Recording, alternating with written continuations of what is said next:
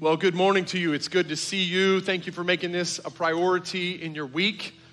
Is it just me or is it humid in here? It's good to worship the Lord in Alabama, isn't it? Thank you for being a part of the weekend together, church fam. It's always a blessing to be with you. Guests, thanks for coming in and being with us. I don't know how you've come or what brought you, but we've been praying for you. We've been praying that God would meet you in a significant way. If you know Jesus as your Savior, that you would be strengthened in your faith. And if you don't, that you'd meet him here with us. And he's changed our lives. And we're so thankful that you're with us today. If you're joining in online, welcome to you as well. Thankful for the opportunity to have that way of participating with us. If you are away from us, somewhere else that is, I'm assuming, cooler than here, thank you for making Christ a priority in your vacation time. I hope that you're rested well. And we look forward to the reunion very soon when you're back in town.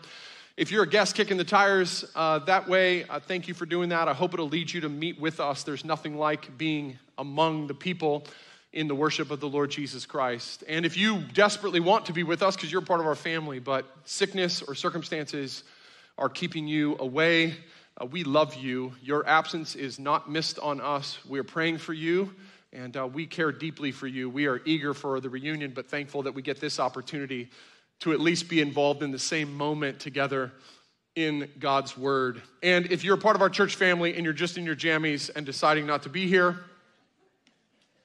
turn it off, go get a shower, we'll see you at noon, okay? Consider carefully Hebrews chapter 10, verse 24 and 25, and we'll see you later today. All right. Let's grab our Bibles. You got Bibles with you? I hope you do. Guest, if you didn't bring a Bible with you or don't have it on your device, you can grab our copy of the Bible. It should be underneath of a seat nearby, little black hardback copy, and we're going to dive into that in just a moment. We're kicking off a series together this summer called Saints in Suffering, which is a real burden on my heart. To be honest with you, pastorally, suffering comes in waves, it seems, in our church family. And in this last wave of suffering in various ways, the experiences of our church family really have led me to a concern for my own soul and for our souls collectively to have a theology of suffering that bolsters us for suffering, carries us through suffering, and turns glory to God as we come out of seasons of suffering. So this is truly my desire. I don't know if you've come in with suffering on you and in you, or whether this week is the beginning of the dark days. You and I don't know what's coming. We don't have any knowledge of the future, but perhaps this is the beginning of the dark days. Or perhaps you are coming out of the darkest of the times of your life, and you are in the recovery out of those intense crucibles of suffering. Whatever the case, week in and week out, as we gather together, we're going to have passage after passage after passage of God's truth. It's full of hope for those dark days, to prepare us, to establish us in them, to shape and mold us as we walk through them and come out of the other side of those seasons. So I pray that God will use this and minister to you and minister to me as we walk through this together as a church family. Someone, no doubt, said it first. I don't know who it was, and it gets colloquialized everywhere, but Charles Spurgeon gets credited with this line because it was a part of a famous sermon that he preached. Quote, "The same sun that melts the wax hardens the clay." Do you know that phrase, or do you know a form of that phrase? I grew up with snow being put in for the wax. That's just because I lived after the Industrial Revolution, where my house was not made up of candles. And yet, the same context holds no matter what the colloquialism of the expression is. What Spurgeon is addressing there for the saints that were listening to him is that there are certain aspects of life that come to everyone, but everyone's response to them and the outcome of those experiences is not the same. And I would propose to you this morning that suffering is one such topic. Suffering is the inescapable reality for all of humanity and all of God's people. And yet, the shared experience, the common experience of suffering does not result in the same outcome or response in all of God's people. So my desire for us as we engage in this study, as we kick it off today, is that through God's word and the Spirit of God working among us, there will be not just the shared experience of suffering, which is our shared experience, but that there will be a shared outcome of suffering. We will rejoice to see the same things happening in each other through suffering, because God's word is renewing our minds and reviving our hearts and recalibrating our faith and establishing us, anchoring us, passage after passage after passage. So to begin our time, I want to go to the one who seems to know the most in our New Testament about suffering, the Apostle Paul, who wrote most of the New Testament. And I would invite you to grab that Bible and open it up to a crown jewel chapter of our Bible, Romans chapter number 8. Let's start there in Romans chapter 8. And if you're borrowing our copy of the Bible and you're unfamiliar with it, that's totally fine. Just go to the front cover there. There's a list of the books of the Bible. You'll see Romans, as in Rome, Italy. Romans. And there'll be a page number there. Turn to that page number and look for the big number 8, big block number 8, and you can meet us there. I'll show you the little number in just a moment. And if you are borrowing that but don't own a Bible, don't borrow, keep. Take it with you. We'll replace it after service. We'd love for you to have God's word in your life beyond today. We're going to call our study When Suffering Strikes. The Apostle Paul has an entirely different worldview than is normal in his time or in any time. He's writing this in the middle of the first century, and yet it continues to be the pursuit and the outcome of all of God's people who engage with Paul's thinking and theology, that God brings these results together for all of us. So here we are all the way in 2024 with all the same confidence that God can do in us and through us what God was doing in Paul and through Paul. He's writing it from Corinth to the church at Rome. He wants to get there, but he hasn't been there yet. And this really is his masterpiece theologically. The book of Romans, the letter of the Romans, is his magnum opus. He wrote to ensure that the believers at Rome and the Spirit of God, through the preservation of the word that he inspired, intends for us as well to be established in the saving work. As sinners, God saves us. And as sinners who have been saved, God sanctifies us. And as sinners who have been saved and are being sanctified, God calls us into the mission of the work that he is doing around the world to bring many from every tribe, tongue, and nation. And as those who have been sinners, who have been saved and who are being sanctified and who are on the glorious mission of God for the salvation of other sinners, we are to be a people who live uniquely as his people. Those are the segments of Romans 1 through 4, chapter 5 through 8, chapter 9 through 11, and chapter 12 through 16. So today we come to chapter 8, which really is dealing with the constant battle in our lives to be shaped and molded into the image of Christ. And the reality of chapter 8 is that it is permeated with the expectation and the experience of suffering. So perhaps you have been led to believe that following Jesus would be the end of suffering and the beginning of a good life. Oh, it is the beginning of a good life, but it is not the end of suffering. No, that day will come, and the Apostle Paul is addressing the believers who are living in the real world, in the real time, and with real suffering. So I'm going to deliver to you just one verse. We're going to read one verse. Christ Church family, can you believe that? One verse. One verse. I'm going to read it twice because I can't just read one verse and be done. That seems too short. So give your full attention to verse 18, right in the middle of chapter 8. And remember, as we read, these are God's words for us this morning.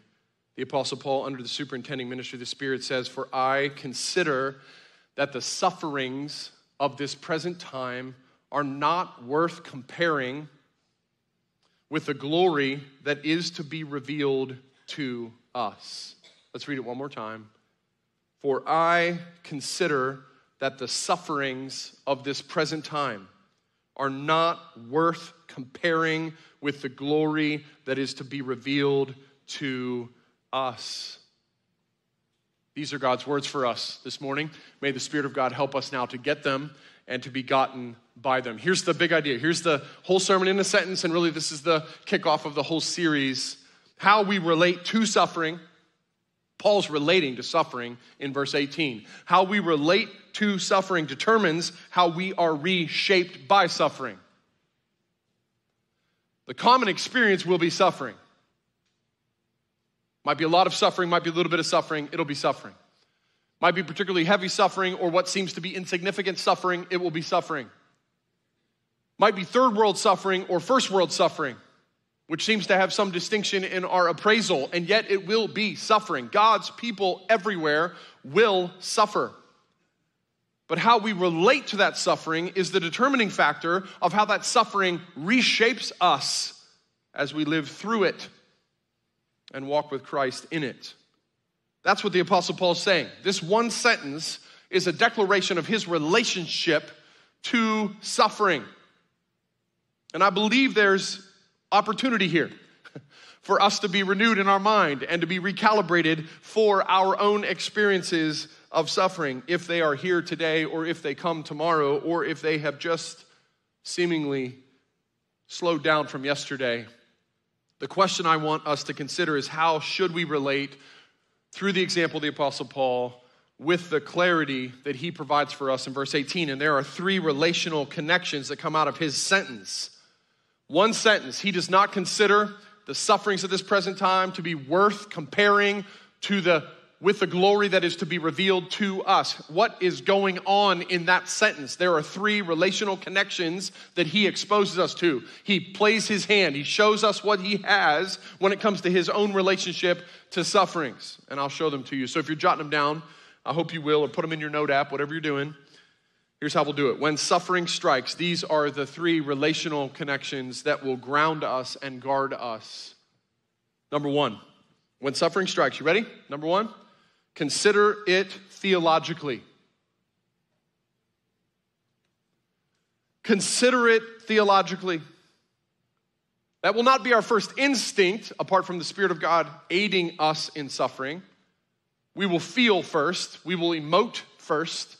We will have all the sensation of the suffering first. But the Apostle Paul lays out his relationship begins with thinking. He thinks. He believes, he's convinced of certain realities that lead him to say that this suffering in this present time is not worth comparing to the glory that's to be revealed to us. How did he get there? And I want to take you back to begin with the first word. I'm only preaching one verse. We're going to go word for word. I want to start with the word for. That word for is important. It's not a throwaway. He's continuing an argument. Paul's continuing an argument, and what he says, he considers, which is just the word where we get the word logic. He thinks. The way he thinks is connected to that word for, because that's connected to what he's already said. I don't know if you remember this, but Paul did not write in chapters and verses. He did not write to verse 17 and then write the number 18 down on the page and just be like, man, I don't know what to say next. Went to the coffee shop. He's like, I got writer's block. I've got 8 chapters done, but I cannot figure out verse 18. That's not what, this is a letter. He's got a flow of logic. He's just moving right through it. And it's leading him to think things that are not normal. He thinks that the sufferings of this present time are not worth comparing to the glory that's going to be revealed to us. How did he get there? It's in verse 16 and verse 17. Notice the theology that's underneath of, over top of, and all through Paul's experience and relationship with suffering. He says in verse 16, do you see it? The Spirit himself bears witness with our spirit that we are children of God. And if children, then heirs. Heirs of God and fellow heirs with Christ, provided we suffer with him in order that we may be glorified with him. Here's the theology of the Apostle Paul. Here's what for is coming out of, okay? Verse 18 is coming out of verse 16 and 17. It's flowing out of it. How could he think the way he thinks about his suffering? Because he believes what he believes in verse 16 and 17. And what he believes is that the Spirit of God is in him. As a gift of the new covenant, we are indwelt by the Holy Spirit, every single one of us. Amen? The Spirit of God is in him. He is not alone in his sufferings. Second theological truth is that he is a child of God. He is an adopted child of God, fully adopted into the family of God. You are a son or a daughter of God if in fact you have placed your faith in Christ, which means theologically that your suffering is not God forgetting about you or punishing you. No. The Spirit of God is in you, testifying that you are a child of God, loved by God, eternally loved. You cannot be plucked out of his hand. His heart is towards you. He loved you so much that he sent his son for you. Theologically, you are not just a son or a daughter. The Apostle Paul's convinced he's an heir. Because he's a child of God, he's an heir of the inheritance of God with Jesus. Theologically, something is set aside, the inheritance. It's set aside in heaven. It cannot be touched. It will not be ruined. It cannot be stolen. No one can get to it. It is the privilege of all of those who are in Christ. But the last part of verse 17 does not make it on coffee mugs and doesn't hang in anybody's house that I'm aware of in a frame. You can hunt Hobby Lobby high and low. You won't find this verse in there. Provided we suffer with him in order that we may be glorified with him as with Christ. In other words, what the Apostle Paul says theologically is that suffering is not an outlier. It's not the exception. What he believes, as he thinks that his suffering is not worth comparing to the glory, what's behind that is a theology. It's a theology because he's indwelt by the Spirit in the new covenant privilege. He has placed his faith in Christ, therefore he is adopted into the family of God. And as a child of God, he is an heir with Christ to the inheritance of Christ and the plan of God for his life. The plan of God for our lives is to suffer with Jesus until we're glorified with Jesus. That's the plan he has for us. That's not a tweet you see very often, is it? God has a great plan for your life, that you would suffer with Christ and then be glorified with Christ. And yet that's exactly the theological grid through which Paul lives. So he thinks the way he thinks. And don't misunderstand, when he says, for I consider, that's not him saying he has an opinion. That's not saying that this is his angle and you have your angle. This is a conviction word. This is a settled word. He sees it this way because it's true. So, loved ones, I would implore you to consider your suffering theologically. You will still suffer. But if you do not consider it theologically, if the gospel does not inform the lens through which you look at your suffering, you likely will miss out on the privileges that come to those who are suffering. In fact, Romans chapter 8 has got a bunch of them in it. And I'm still struggling with preaching one verse, so I'm just going to read all the other verses. You got your Bible open? I want you to see them. Look at verse 25 and 26. Paul says, but if we hope for what we do not see, we wait for it patiently. Likewise, the Spirit helps us in our weakness. For we do not know what to pray for as we ought, but the Spirit himself makes intercession for us with groanings too deep for words. The theology of Paul builds to this moment with confidence that when he is in the midst of his suffering, when the phone drops to the floor, when the gut punch comes, when we close the car door and the job is gone, when the diagnosis is that it's back, and all we can do is groan. The theology of Paul leads to the confidence that the Spirit of God in the people of God can interpret groans and make them into prayers. That's what he does. Not only that, he goes further. Look down at verse 28. This one does make it on the coffee mugs. And we know that for those who love God, all things work together for good. For those who are called according to his purpose, for those whom he foreknew, he also predestined to be conformed to the image of his Son, to suffer with him and to be glorified with him, in order that he might, that is Jesus might be the firstborn among many brothers who all have the same story, suffering, glory, his cross, his throne, our suffering, and then in his presence, our glory. And those whom he predestined, he also called. And those whom he called, he also justified, declared righteous. And those whom he justified, it says, good as done, he also glorified. Don't miss the precious privileges of considering your sufferings theologically. You're not alone. The Spirit is with you. God has not forsaken you. You are one of his children. You have not been neglected. You are a co-heir with Jesus. And the plan was always suffering to glory. That was always the plan. So then the Spirit will meet you and interpret the groans in the suffering, and God will be at work through the suffering to accomplish his good purposes. We reference it a lot. It's called the Gospel Primer, written by Milton Vincent, and he says it this way, quote, "The good news of the gospel about my trials or about my sufferings is that God is forcing them to bow to his gospel purposes and do good unto me by improving my character and making me more conformed to the image of Christ. Preaching the gospel to myself each day provides a lens through which I can view my trials in this way and see the true cause for rejoicing that exists in them. I can then embrace trials as friends and allow them to do God's good work in me," end quote.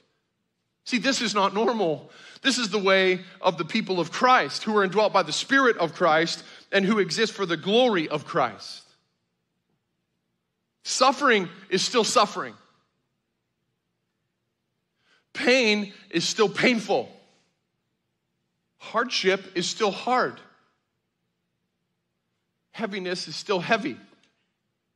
Tragedy is still tragic. Loss is still loss. But Paul sees those sufferings as not worth comparing to the glory that's coming. He has an entirely different way of thinking because he considers it theologically. He is indwelt by the Spirit. He is a son of God. He is an heir with Christ, and the plan is for suffering unto glory so that Christ may be praised as the firstborn among many brothers. Do you see it? Do you see it? Amen? He doesn't stop there. Look at verse 35 in your Bible. Chapter 8, verse 35. Who shall separate us from the love of Christ? See, here will be the lie of your suffering. Jesus doesn't love you, or he loves you less than he used to, because look at what's going on. Shall tribulation or distress or persecution or famine or nakedness or danger or sword? You could just put out in the margin of your Bible, suffering. As it is written, for your sake, we are being killed all the day long. We are regarded as sheep to be slaughtered. No. The answer is no to the question. In all these things, we are more than conquerors through him who loved us. So how you think and how I think about our sufferings has a lot to do with how you and I are impacted by those sufferings. If we think wrongly, if we think man-centered, if we think of ourselves as the center and God functions for us, then likely we will have bitterness and anger that reside in our souls in our suffering. If we consider it without the gospel being preached into it, as the Apostle Paul does in 16 and 17, then likely we will be so disappointed in our expectations, and bitterness is likely to grow in our resentment for what we're going through. No hope will truly exist in our sufferings. If we think of it unbiblically, then we will be like the world around us, merely considering it as something to grin and grit our teeth and bear it. And when necessary, use whatever means to cope, to get through it. But the Apostle Paul is doing something different. He is living through it and thinking about it theologically. Maybe you're thinking, I want to do that, I just don't know how to do that. Maybe I'm in the middle of the fog right now, or the crisis is coming. Let me give you 3 little encouragements when you need to develop your muscles to think and consider it theologically. Here's my encouragement. Number 1, focus on the big rocks theologically. Suffering is not the time to go chase down every theological truth that you can find. It is the time to tie off to the biggest theological truths that anchor your soul. So focus on the big rocks. That's our language around here. The big rocks of theological truth. The ones that are 16 and 17 kind of rocks. Secondly, focus on your best inputs. In the fog of suffering, limit the number of voices to those who will bring God's truth, the soothing comfort of God's word and his promises to bear on your soul. Focus on the best inputs. Do not have more and more voices speaking into your suffering. Limit it to those who are best suited to bring God's truth to bear, his promises to come, and his words to comfort your soul through the suffering. And thirdly, focus on the basic disciplines. In suffering at times, it seems frenetic, like we just got to do stuff. We got to do stuff. I would just encourage you to focus on the basics that God has given as his way to meet you and to work in you. His word must dwell in you richly. Your prayer and engagement with him relationally must be a very center point of your suffering. And the fellowship of God's people in your life, the gathering of the saints, the bread and the cup, the songs sung, the prayers prayed, the fellowship with Christ. Remember, fellowship is relating to Christ with each other. That must be the priority. Do not isolate and do not neglect the basics. Focus on the biggest rocks theologically, focus on the best inputs, and focus on the basic disciplines. And I am confident the Spirit of God will lead us as a family in our collective experience of suffering toward a more collective outcome of suffering because we will consider it theologically. Got it? Tracking with me? Thumbs up if you're with me. We together? Okay, good. Let's go on to number 2 then, and let's get to the second phrase that we find, really the middle of the verse. Number 2, when suffering strikes, measure it eternally. This sentence is a measurement sentence. Paul has a perspective that is built in measurements. He does not think, he is convinced that it is not appropriate for the glory that's coming to be put up against the sufferings that are now. And maybe you're thinking to yourself, Paul must not have suffered very much. And I would just encourage you, you're wrong. He suffered a ton. He suffered more as a Christian for Christ than maybe anybody else that you've ever known. He suffered tremendously on a physical level. He suffered incredibly on a relational level. He had all kinds of loss in his life relationally. Suffering was a part of his life at a very high level. So it is all the more important for us to listen in as the Spirit superintends Paul to write this to the church at Rome. He's measuring it differently. This is not the normal way. When suffering's on us, when it comes to our doorstep, when the phone call comes, when suffering hits us, we're not prone to measure it then with eternity in view, but that's exactly what Paul does, and it is absolutely important for us to seek the Spirit's help to do the same. He says the sufferings generally, he's not talking about a particular kind of suffering, that's a gift to us.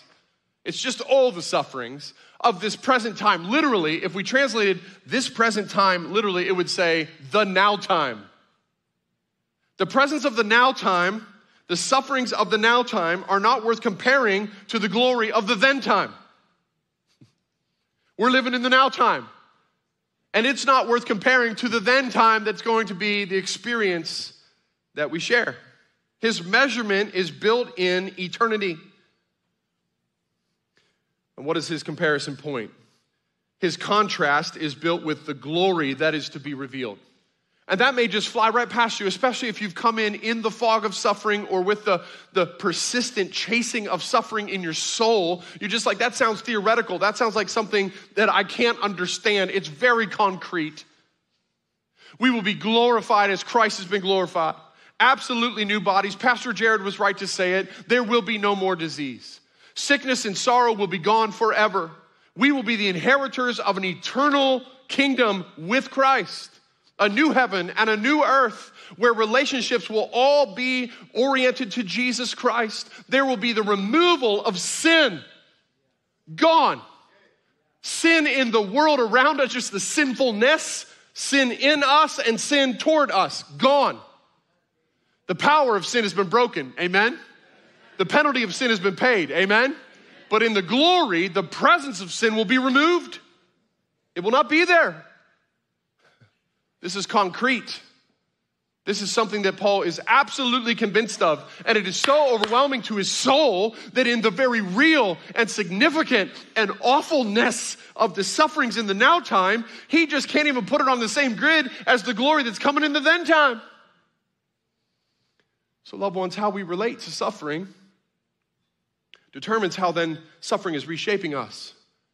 And if we have not considered it theologically, perhaps it has had a very negative effect upon our lives spiritually.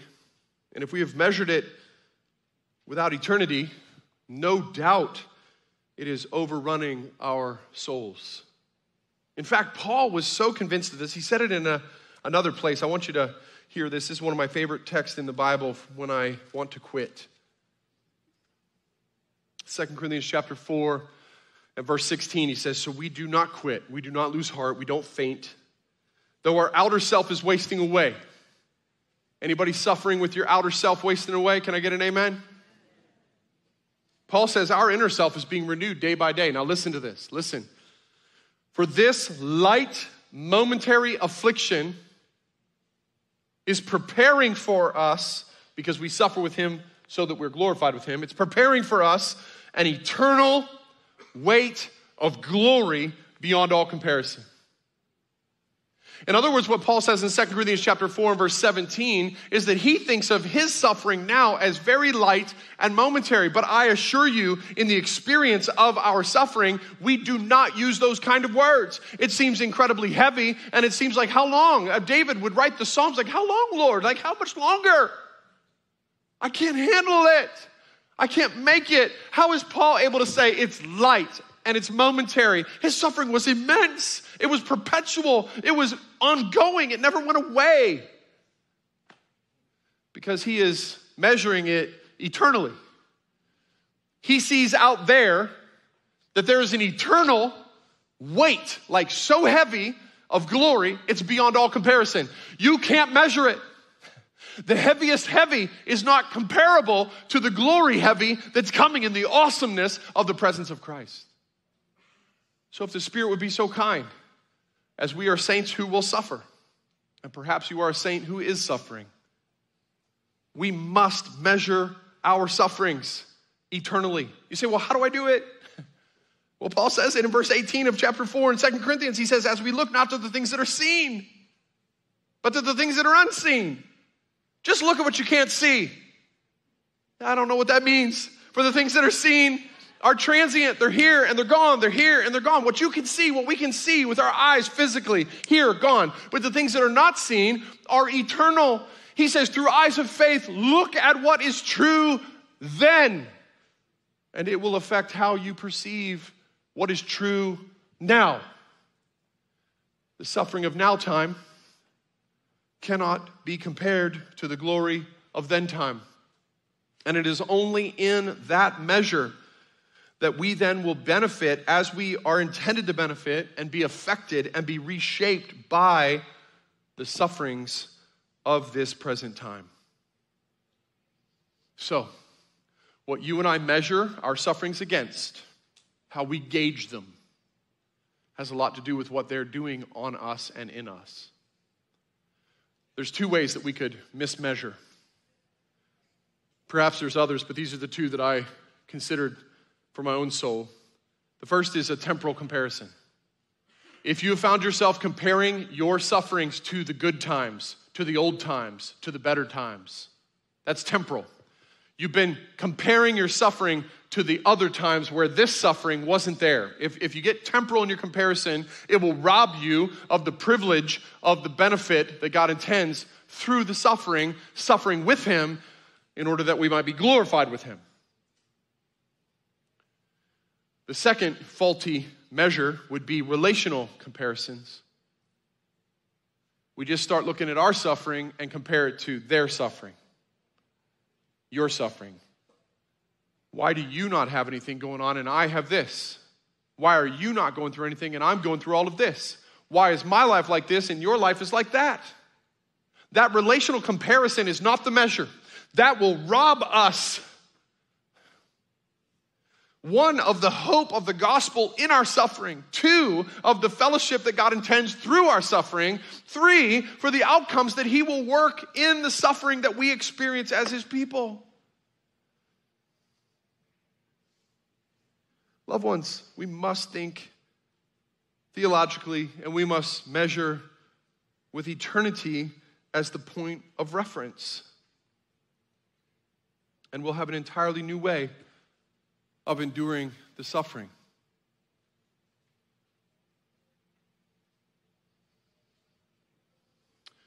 That's the second relational connection point, because the way we relate determines how we're reshaped by the suffering.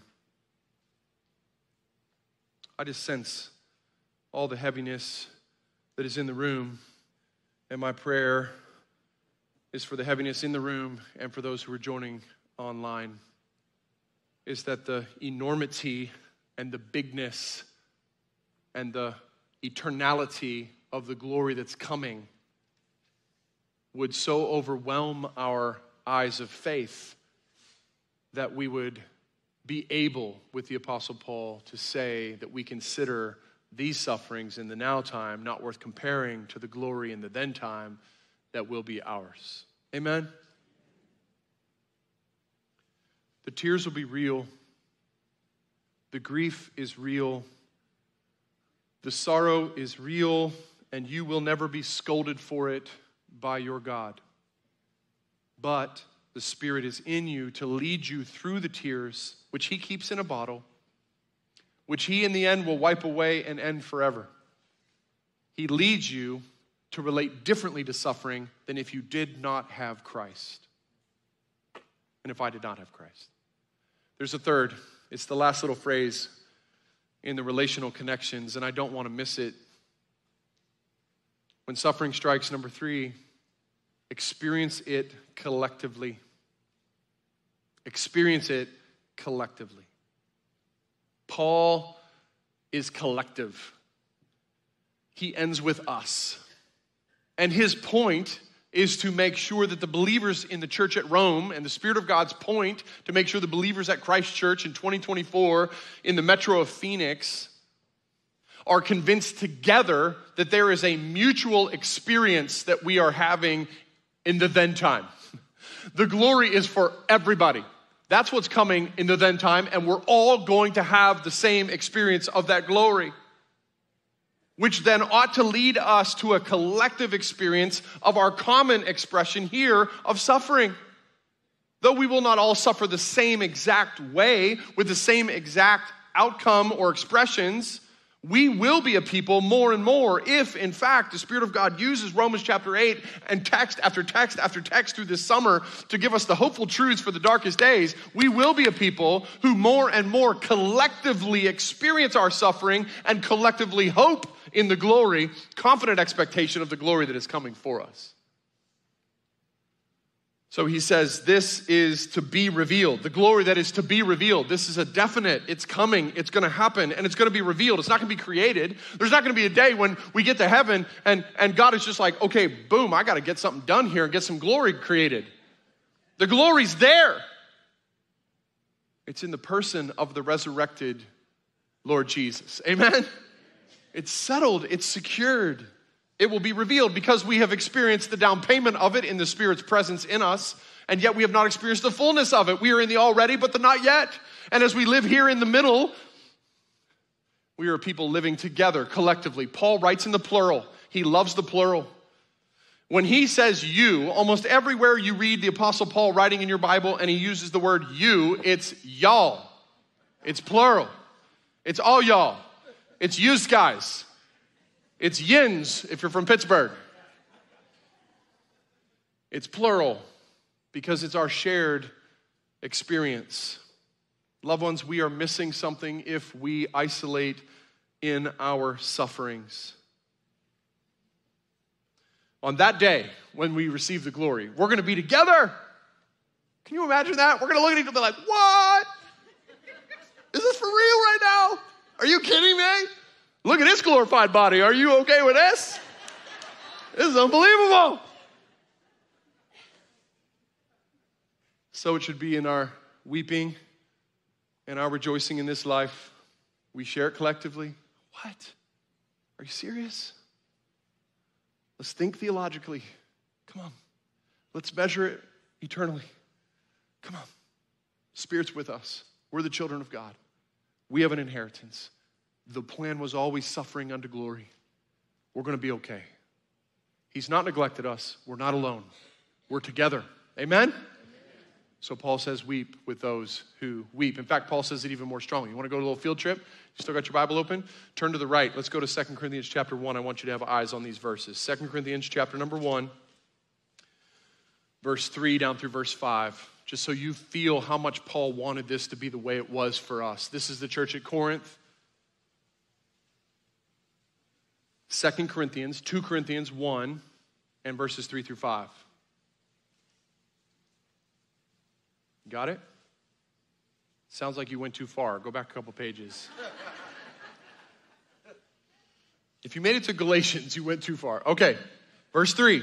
Blessed be the God and Father of our Lord Jesus Christ, the Father of mercies and God of all comfort. If you wondered where that was in your Bible, there it is. Who comforts us in all our afflictions, don't miss these words, so that we may be able to comfort those who are in any affliction with the comfort with which we ourselves are comforted by God. For we share abundantly in Christ's sufferings. He's a sympathetic high priest. So through Christ, we share abundantly in comfort too. Now, don't miss the word in verse 4. There's two words that stand out in our translation. Who comforts us in all our afflictions, so that we may be able to comfort those who are in, what's the next word? Any affliction. Loved ones, listen to me now. Our experience collectively of our sufferings as a category.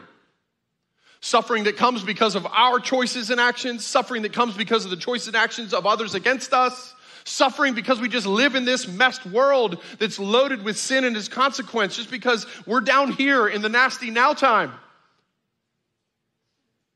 That suffering comes with the sweet promise of comfort from God. Now, all the expressions of suffering will not be shared in the room, but the category of suffering will be our common experience. And here's the reality. The comfort that you've received from the truth of God's word, from the promises of God, through the people of God, you can minister that. You can give that away to any affliction in a brother or sister that you meet.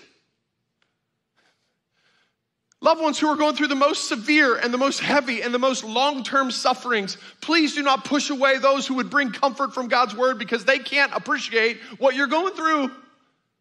You're right in one sense, but categorically you're wrong. We are all sharing in suffering, and God has comforted us in part so that we can deliver the same comforts to each other, and they can be applied across all the different expressions of suffering in the category of suffering that is our experience collectively. Isolate and we miss it. The glory will be together, and the suffering is intended to be together so that we would be a people who consider this suffering of this time to not be worth comparing to the glory that's coming in then time that will in fact be revealed to us. It's us. So who you and I experience suffering with has a lot to do with how suffering is reshaping our lives. Isolation in suffering is a greenhouse for lies to take root and to bear fruit. I'm not saying that thousands of us all need to relate to everybody who's in a particular suffering moment, but some of us, surely a few of us, need to be involved in the sufferings that are taking place within any one of our church family at any time. This is God's intended purpose for us to experience collectively those sufferings so that in the celebration of experiencing the glory together, we will have been us all the way home. There's fellowship in your suffering. First with Christ, Philippians 3:10, and then with each other as the saints who suffer. Now, some suffering is going to isolate people. In fact, let me give you two more references. Can you get two more addresses down before we're done taking notes? 1 Peter chapter 5 and verse 9. 1 Peter 5:9. It's a protection for those of us who are in the suffering and think nobody else is going to understand. Suffering is happening everywhere, and there are others who are walking through or have walked through the same kind of suffering. 1 Peter 5:9. Don't isolate based on the lie that you're the only one who can appreciate what's happening. It's not true. Hebrews chapter 13 and verse 3. Hebrews 13:3. The author of Hebrews commends the people of God to not forget those who are in prison. Why is that? Because the saints are suffering persecution, and some suffering will actually isolate. So two things happen. One, Peter reminds us that we're not alone, and therefore we ought to engage with one another, knowing that each other has comfort that has been delivered from God through his word that can be then administered to each other. And secondly, there are going to be situations where we have to go for, after, and with those who are isolated by their sufferings. Perhaps you're feeling that even now as you join in online, that you have been isolated by your sufferings. The heart of the New Testament is for us as a church family to pursue you. We have not forgotten. May you receive the comfort that we've received as we deliver it to you. The text message is worth it. The phone call is worth it. The visit is worth it. The letters to the people in prison for the sake of Jesus Christ, it's worth it. That's what the author of Hebrews is saying. Loved ones, experience it collectively. Consider it theologically. Measure it eternally. And then live in the us. Experience it collectively. And in those relational connections, God will, in fact, do his good reshaping work. Our trials, as Milton said, will bow to his purposes. Amen? And he will sustain us all the way home. All right, we learn in order to live at Christ Church. So let me give you 3 questions. You take them home with you, and then we'll be done. Number 1 really is a soul question for those of you who perhaps came today but do not follow Jesus. How does Jesus' suffering shape me? If the suffering of Jesus is only an example of someone suffering well in injustice, you're misunderstanding the good news of the cross. It is that, but it's more. It is an example of suffering, Peter tells us, but it's more. It's a substitution payment for the sin penalty of all who will believe, including you, friend, people from every background and story, every culture and context. Every resume or rap sheet, doesn't matter what's in the backstory. Don't clean up, you can't. Don't try to earn your way religiously, you can't. None of us can. Born in sin, cursed with sin, choosing sin. We need a Savior who will substitute himself with no sin to pay for of his own, who will pay for our penalty, and he's done it. His name is Jesus. He's the Messiah, Jesus the Christ. He's the eternal Son of God, uncreated, who took humanity, was tempted to sin, but didn't, so that he could die in substitution payment. The suffering of Christ, yes, it is an example of suffering. But far more important to your soul is that it is a substitution payment for the wrath of God that must come against your sin. Come with us. Confess your sin and cry out in faith and believe that Jesus is the Messiah, and you will be saved. All who call upon the name of the Lord will be saved. Amen, church? Come with us, friends. You did not find all the good people who decided to call ourselves saints. You found all the sinners who God set apart through the work of his Son, and he calls us saints. Question number 2 really falls out of it. Church family, how has my suffering sanctified me? I just would encourage you to look back. Often looking back at past grace will encourage us toward faith and future grace. You aren't the same as you used to be, and part of it has been your sufferings. You say, yeah, I know I have gray hair or no hair. I've got wrinkles and bags, and I've got a heartache, and I have memories that make me cry. And I have triggers that set me internally all kinds of weirdness. Yeah, I'm different, all right. Yes, but you are more like your Savior too. You love differently, you care differently, you know him differently. He has shaped and molded you to think the way he thinks, to love what he loves, and you have been suffering with him, and you therefore will be glorified with him. Think about it. Journal it. It's worth it. Perhaps you have a friend who is in the depths of suffering right now. You journal for them. You tell them you've seen God at work. You've seen the way he shaped them. Number 3, last question. How should others' suffering stir me?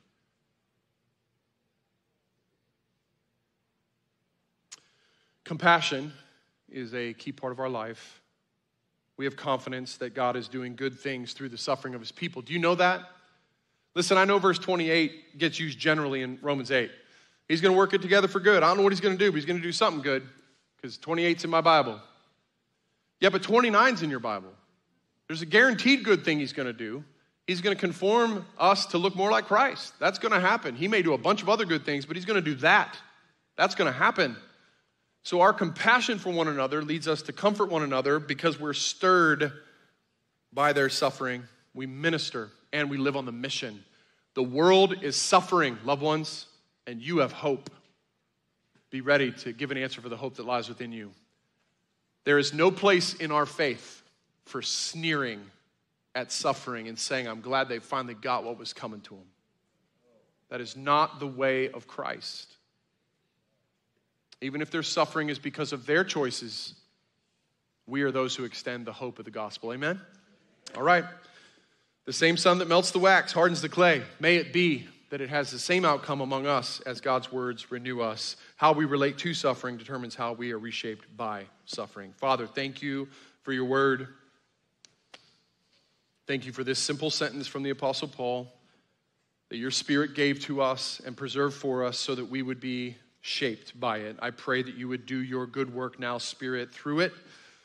For those who are in the suffering, comfort them. For those who are on the cusp of suffering, prepare us.